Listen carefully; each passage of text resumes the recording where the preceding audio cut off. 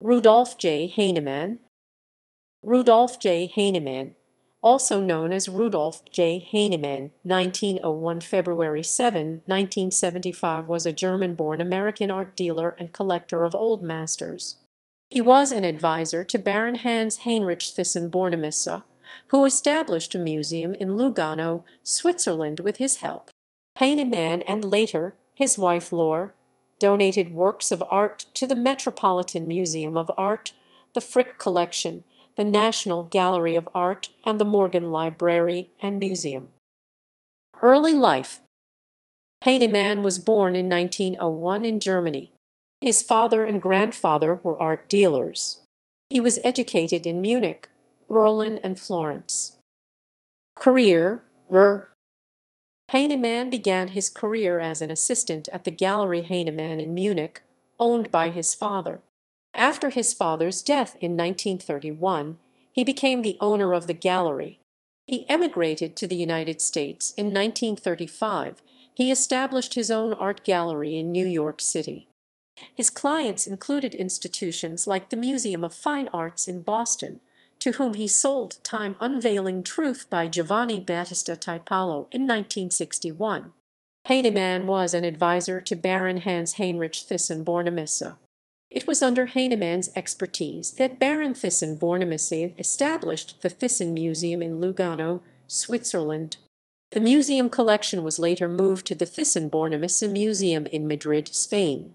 Heinemann served on the board of the New York University Institute of Fine Arts. Heinemann collected old masters. According to the New York Times, it became one of the finest collections of old master paintings and drawings in private hands.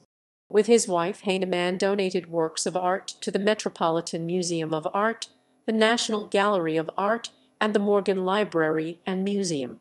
A painting by Hans Baldung that Heinemann had donated to the Zimmerli Art Museum at Rutgers University in New Brunswick, NJ, had to be restituted to the Goodman/Gutman family when it was found to have been looted by Nazis from a Jewish collector murdered in the Holocaust.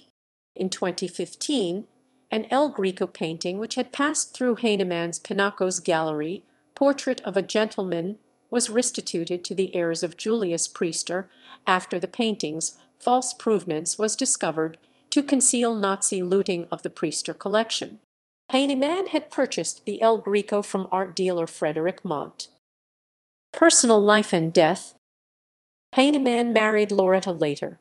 They resided at 907 Fifth Avenue on the Upper East Side of Manhattan. Heinemann became a naturalized U.S. citizen in 1941. Lord Heinemann donated Tiepolo drawings to the Morgan Library. Rudolph and Laure Heinemann also made donations to the National Gallery of Art and the Metropolitan Museum of Art. Heinemann died on February 7, 1975, in Lugano, Switzerland. References